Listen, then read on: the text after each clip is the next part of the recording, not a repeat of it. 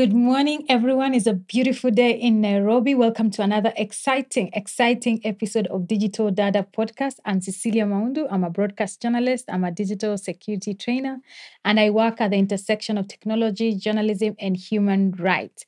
And today we have Gen Zs in the house. It's their time, it's their season, and we have to give them the space for them to tell us, first of all, where they get this energy from, because we also want to tap into this energy, especially us who are millennials. So welcome to this episode where we're still cybersecurity month. So we just want to talk about their online safety, how they share their information, how they can take part in the issue of fact checking, and how they can counter misinformation. And in the studio today, I have two lovely ladies. Yes, it's always nice when you have like a whole female panel. So yes, and I'm going to give them an opportunity to introduce themselves. Yes, let's start with you. Hi, everyone. My name is Faith Mwangi. I'm a member of International Young Catholic Students. It's a movement, very dynamic, holding and comprising of a lot of students, both in universities, high schools, and I'm very happy to be here. Welcome. Thank you. Hi, my name is Rose Wendy, and I work for Africa Youth Trust, and I'm glad to be here. So welcome to Digital Data Podcast, the leading podcast in Africa. Yeah. Yay. Yeah. So let me start. All of you on social media. Yes. Yeah. Fantastic. So we have the right people on board. So what type of personal information, I'll start with you, Mwangi. What type of personal information do you share online, and how do you decide what's safe to share and what's not safe to share? Mm-hmm. I think for me, it depends with exactly what I'm dealing with.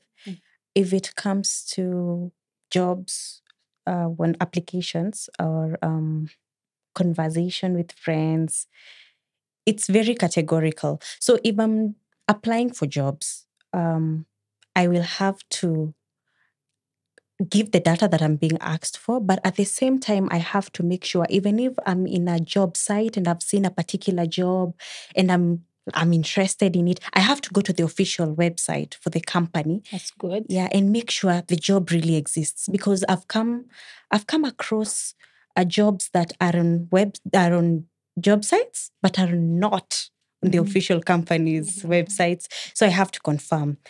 If in most circumstances, the official websites have all details you're supposed to give. They are very comprehensive. The details are well written and very clear. So I make sure I give in exactly what I'm asked for. And if something is fishy, I have to really go and investigate about it, other than just giving out my information like that.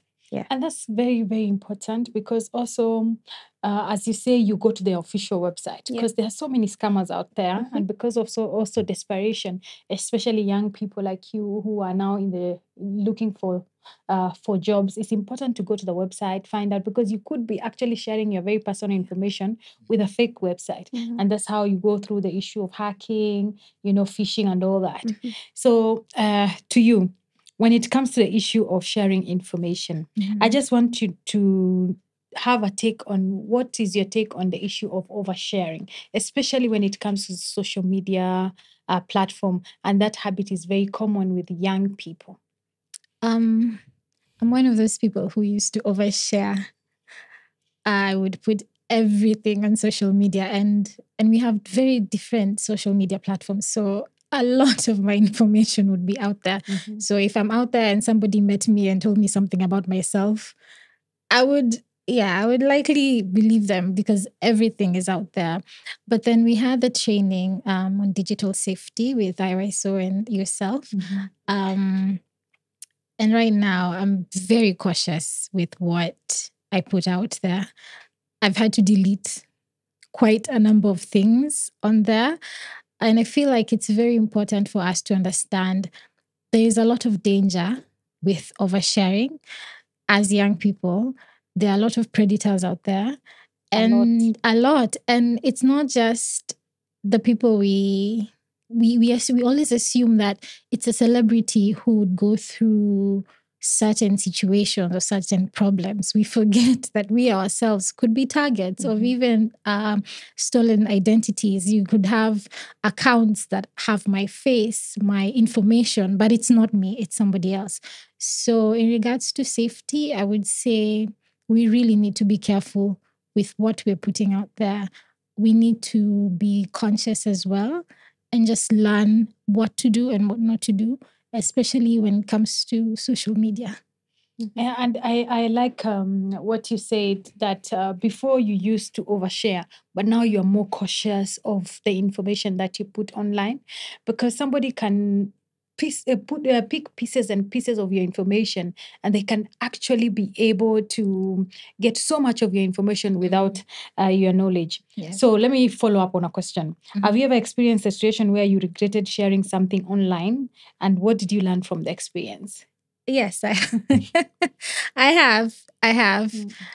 I learned to be very private with things that I go through. I would put everything, like I would go for an interview, for a job interview, and then be like, this is me prepping for this. And, I really regret that now. What I've learned from that situation is just, I don't have to put everything there. People don't have to know everything about me. It's just not necessary. Yeah. Okay, it's true, because also something you said, and I've seen this a lot in trainings, whereby somebody asks you, I'm not famous, I'm not a celebrity, so why would somebody want to hack you? And I keep saying that privacy is not about something to hide, it's about something to protect. Whether you're famous or not, that is your information, and it should not be in anyone's other hands apart from you. So back to you. Why do you think digital safety is important for young people like yourself in today's world? Especially now, the way you've talked about your organization, it sounds so diverse. Like I didn't know you also deal with high school students. I thought it's only college. Yes. Can you please repeat the Yeah. question? What do you think? Why do you think digital safety is important for young people in today's world? The world is becoming a global village. It is a global village. You can connect with anyone, anywhere. And years to come, we will be dealing with a lot of things, processes in technology. I think right now, cyberbullying, cyber attacks, things that are happening.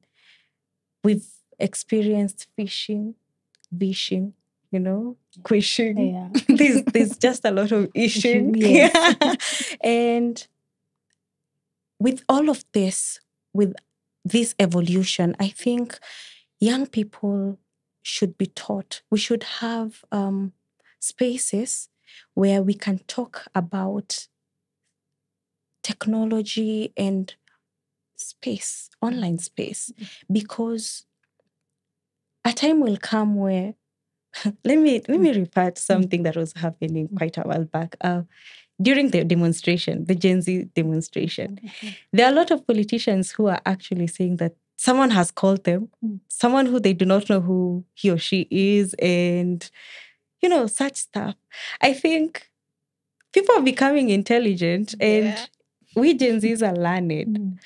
The lack of job opportunities is taking a toll on people. Exactly. So they're trying to put their knowledge into this space and teaching even kids, because nowadays kids have these phones, teaching them on how to deal with the gadgets, to talk to you as a parent or a big sister, a relative, about what is happening is going to be helpful, because nowadays there is sexual exploit, and especially among kids, teenagers. And even small kids. I've experienced someone doing that with small kids, and it's not nice. So I think this space should be broader. Yeah. It should encompass everyone, because most of the time we think that these things happen with adults, we forget children. So and the good thing about it is, with learning about it, people have been exposed to what to do. There are a lot of things you can do. Password management, parental control.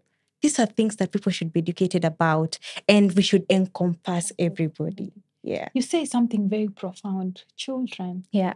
It's, I do lots of trainings, and you find there are a lot of parents in trainings, and you talk to them, you tell them you have to talk about online safety with your children. Right now, the biggest cyber crime is child pornography. Yeah. You understand? Yeah. And some parents, unfortunately, the way parents say, oh, my children are more technology enabled than me. This is not for me.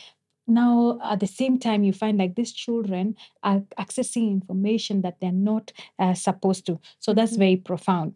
And you led me to my other question, which is I'll come to you. How do you manage your online accounts? Do you use strong passwords for each account? How often do you change them? I try and change them as often as I can. I have different passwords for different things. I stopped, which is very good. Yeah, I stopped the password and 1, 2, 3, 4, 5 and the birthday and all of that, because I realized it's very easy for someone to access my information. I did have a scare one time with one of my accounts when someone tried to access, and it wasn't because they were that smart. At least that's what I think. It was just because my passwords weren't as secure as I thought they were. So I try and change them as often as I can. I manage them. And I try using different combinations just to be safe. And that's very important. Password sounds so simple, but it is your first line of defense. So it's usually very critical. And we keep saying your password has to be strong. And when we talk about a strong password, we're talking a password that is alphanumerical. It has different characters. And I also tell people you can use passphrases. You can use your mother tongue to create a password, which makes it more stronger. And also every account has to have a different password. And for a password, treat it like a toothbrush. You change it after 6 months. Well, some people change it after 1 year, but it's supposed to be 6 months. And then you don't share it with anyone. Also, additionally, if you can change after 3 months, especially if you handle people's information, you also have to be very sensitive about that. So you talked about the world being a global village. So how do you handle online interactions with people you don't know, and what precautions do you take? So first and foremost, I limit conversations with people I'm not aware of. Which is very important. That is very important. But like I said, it also depends with the space you're at, because if you're a leader, you have to talk to many people. If you are an influencer or such, you have to really communicate with a lot of people. But first and foremost, I think initiating a conversation with someone, you should first understand who they are, because I've come across someone texting me and telling me, tulipatana. I've never been there. I'm like, how did you get my number? Ulinipatia. Okay. So with that, it's good to be polite, because at some point, probably they mistook a number. It happens. But I think you should limit your conversation. Or if is someone who is in need of your help, or you're in need of their help, have a proper introduction. Who are you? How do I know you? And if I do not know you, how do I relate to where you're working? Or maybe, what is the connection? It's very important. Don't just blatter out, because nowadays things are happening. People call you from Safaricom, Yes. and other places. So So, and that leads me to my next question. I think it's you who talked about cyberbullying and the issue of online violence. It's called tech-facilitated gender-based violence. So, I would just like to know, how would you handle an issue of cyberbullying? Cyberbullying. Yeah. So it depends with also the scope. Scope is very important. There's something you can deal with as an individual, and there are some things that are beyond you. So in life, it's good to have an accountability person, because if it's something you can deal by yourself, you just block the person, or maybe Fantastic. privacy setting. You set your a system program with every program, every app software has a privacy setting. The social media platforms. Yes. So you can also use that. And if it's beyond, you talk to someone.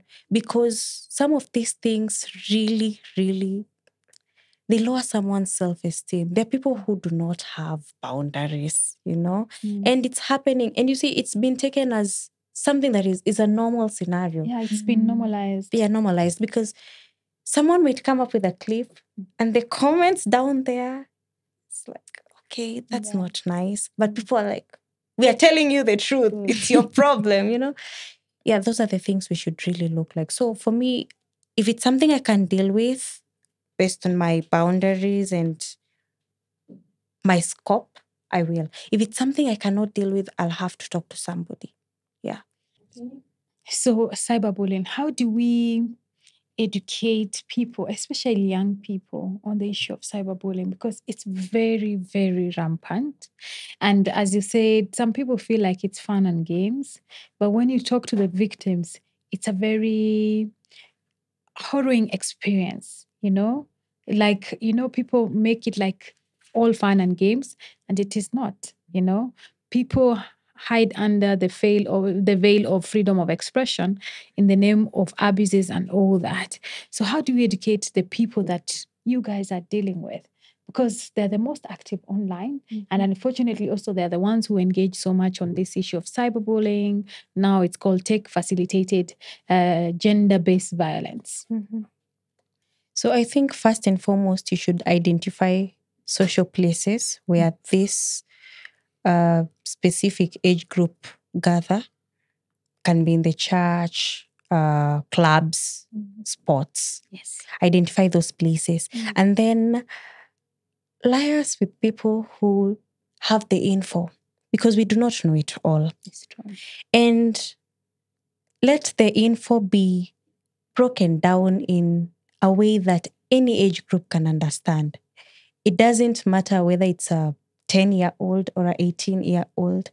So of course, you have to group them according to their age. But that is one. Then another thing I would recommend is having seminars and workshops for people who can gather together. Have someone their age, someone older, make it diverse. Talk to them about these things. And if possible, if there are resources, let them interact one-on-one with the resource. The only problem is in Africa, we do have power issues, internet issues, and of course, gadgets. Not all youths can afford gadgets. So those are things that should be considered.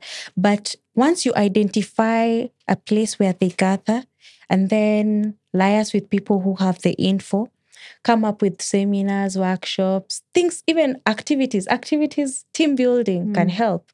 Because you just have to make sure that the info and the team building align. You can actually teach through fun. I know it's very possible. Yeah. So just identify those places. Yeah, circling back to something you said on the issue of privacy settings, it's always important to tighten your social media privacy settings. And by that, we mean making sure you've embraced something we call two-factor authentication, because literally all the social media platforms now have that. We also say, do not accept friends' requests from people you don't know, being careful of the information you share. And also there's something called community guidelines, looking at the community guidelines of the platforms that you are on, and making sure also you change your password as necessary as possible. So to you deal with very young people, right? Yes. So in your opinion, how can school, parents, or youth groups better support young people in protecting themselves online?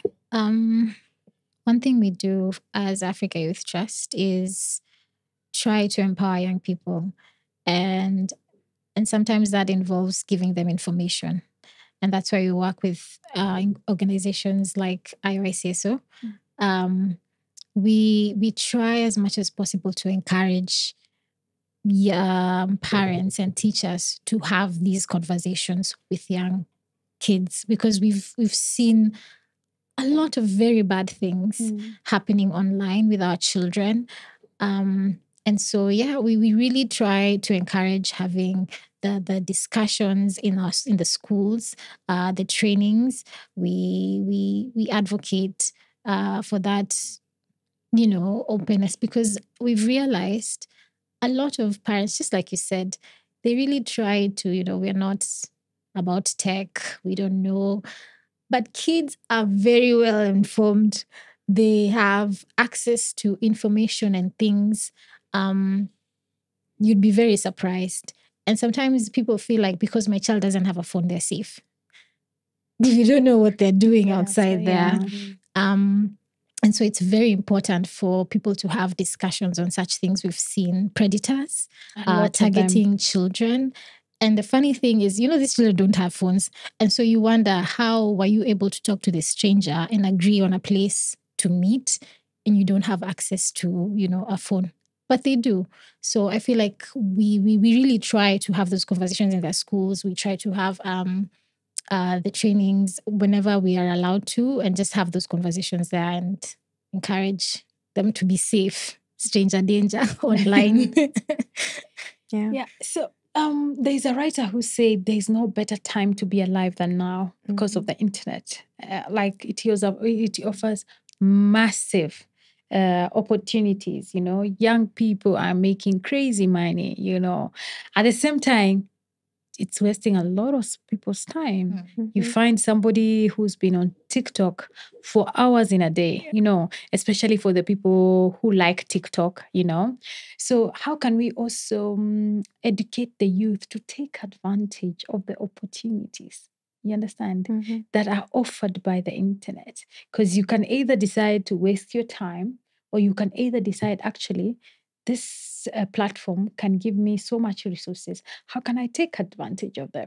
And it doesn't have to be like starting a business, but doing an online course. Right now, I'm learning French online, which is not even going very well. However, yeah. So yes. So how can we educate? How can we tell them to take advantage of that? So first and foremost, I think we should expose them to what is out there. Yes. Because one cannot think beyond what they know. So first, show them what is out there. Make them understand the opportunities out there. And give them the opportunities. Don't just blast them out and like, you can do this. Show them why it's important to engage in those French lessons, those driving lessons, online AI. There's a lot of things that are happening. Yes. Yeah, people are mimicking other people in different ways. So, Yes. yeah. So teach them, expose them to these opportunities, and then make them understand. Okay, first and foremost, let them be open to you in regards to what they want to be in life. By knowing what someone is aspiring to be or what their goals are, will help you know how to direct them to the good opportunities out there. So after listing all the opportunities available, understand where they come from, where they want to go. How is their future like? Are they futuristic? After that, expose them to let them be selective and get the opportunities. Yeah. Okay. We did a research some time back, maybe in 2015, I can't remember, 2017, on how many Kenyan women use the internet. And we found, and we were just doing it in Nairobi, we found only 30%.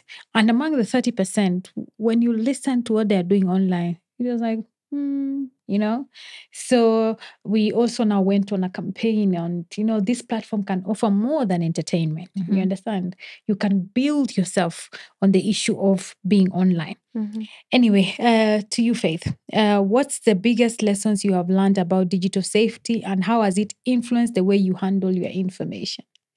I think one of the biggest lesson I've learned is I have control over what people see concerning me.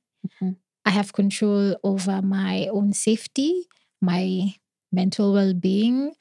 And yeah, so I just capitalize on that, especially when I'm engaging on the different platforms. I just remind myself, I have to take care of myself first. I have to be very cautious, but not afraid. Excellent. Yes. Yes. Not paranoid. We are not saying you should No, be paranoid. no. No. Yes. Mhm. Mwangi, let me ask you, how do you think young people are generally cautious with the information they share online? What changes would you like to see, especially when it comes to the issue of misinformation and disinformation? There's a lot of misinformation, and we saw it during the protest. So how can also people not fall victim to that? So no, that's the first answer. Yes. People do not know what they're doing.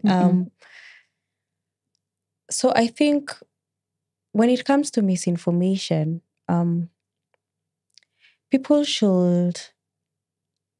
we should stop being ignorant, because the only problem with having, when you have access to something that is not always there, like the internet, people misuse it because, let me use it now. I don't know about tomorrow, So first and foremost, if we can have, even if the government can help us with advertising on medias and stuff about educating the masses. Civil educating education, masses, literally.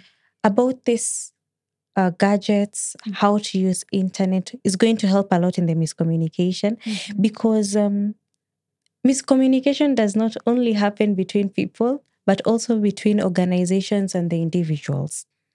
So, like I said earlier, phishing, when numerous emails are sent to a large or many people, and about a specific company, and people are interested in this company. Let me say, for instance, UN.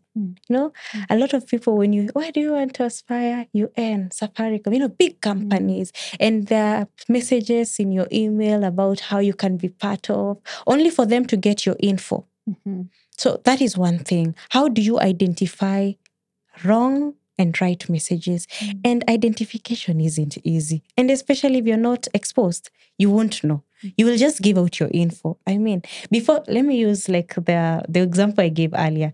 Before Safaricom came up with that one number that everyone is using, if you're not called from this, don't pick. That's not Safaricom. What was happening? A lot of fraud. Scammers, yes. Yeah, because I'm from Safaricom. Your app, your line is not updated. You should do this and this. And while you do that, your money, their finances gone, information gone. So they're going to use your name to help steal from other people. And I don't know how they do that, but they take the contact list that you do have. They use those particular people in your contact list. They don't use your name in other places. So yeah, we should really look at that. Yeah. And also the issue of fact checking. Before you share information, please find out it's true, especially in this age of AI. These gadgets have made us so excited. It's like you want to forward information even without thinking. Yeah. You understand? So always do fact checking, especially right now when there's so much happening in our country. Find out, go online, even Google. If you have to, there are so many also fact-checking apps, so that we also don't fall victim of the issue of disinformation and misinformation, because it has caused a lot of issues. Anyway, as we come to the tail end of this conversation now that is Cybersecurity Month, what is your takeaway? What is your key point that you want to put out there for young people like yourselves? I feel like we need to be very vigilant. There's so much going on, but there's also good. Good, yes. There's good and we need to find a balance. And so we really need to stay informed. I like platforms like yours because they offer people the opportunity to learn about cybersecurity so that we are not paranoid. We are working or we are operating these platforms from a place of knowledge, and that's the best place. That's the safest, because you know what to do and what not to do. And so yeah, we need to just be careful and utilize all the resources we have as we go, and stay informed. Stay informed, utilize the resources that you have. Yes. Have a growth mindset. Let's not be rigid. I know it all. like one time there's this time you know how to deal with a particular app. The next minute there's something else that has come up that is better than what you're dealing with. Let's develop a growth mindset and grit. Because like she said earlier, the social media is good, but it has its own challenges. So how do you persevere during the challenges? That's what I'll say. Yeah, growth mindset and digital safety is very dynamic. The threats we are going through today, even in 5 months, we could be going through something different. That's why even us as trainers, we always have to keep updating ourselves, reading, because we are not talking about the same things anymore. So educate yourself on the issue of digital safety. Take advantage of the online platform. Use it to your advantage. At the same time, I like saying that there's a saying, the most connected generation is the loneliest generation. Yeah. Know when to put these gadgets down. You know, like, let's not lose the human interaction, because we are losing that. Yeah. You know, somebody was telling me the other day, like, oh, I don't like it when someone calls me, just send me a voice note. You know, like that's where we've gotten like of send a voice note or text me, you know. Or you even find people in the same house sending each other's messages, you know. And it is happening in our homes, you know. So let's not lose the human connection, because nothing can nothing can replace that. But if we're not careful, technology, look at AI, you know. So let's try and know where to draw the line. You talked about mental health. Also self-care. Take time out of this gadget. Make it a point, like every week you decide on Sunday afternoon, I will not touch my phone, you know, or I will not spend more than 4 hours in a day or 3 hours in a day when I'm online, you know. And also be very purposeful. You say, like, I want to learn something new every week, because all the resources are online, you know. So yeah, so thank you so much for availing time. Take this information back to the people you're dealing with, and let's continue this conversation, because I was saying October is Cybersecurity Month, but doesn't mean that we stop talking about cybersecurity after October, because it's something, our lives are online now. It's a place now we have to be. Some people don't like it, but they have to be there. So now that, because we have to be there, we have to keep ourselves informed. So thank you so much for making the time. Thank you so much for making the time. And yeah, let's keep the conversation going. Thank you. So as you can see, I had Gen Zs in the house. As I said, it's their time, it's their season, and we just wanted to know how they take care of the information online, what precautions they take, and we want them to take this information to where to the people that they work with, young people like themselves. So thank you so much for joining us. See you in the next episode.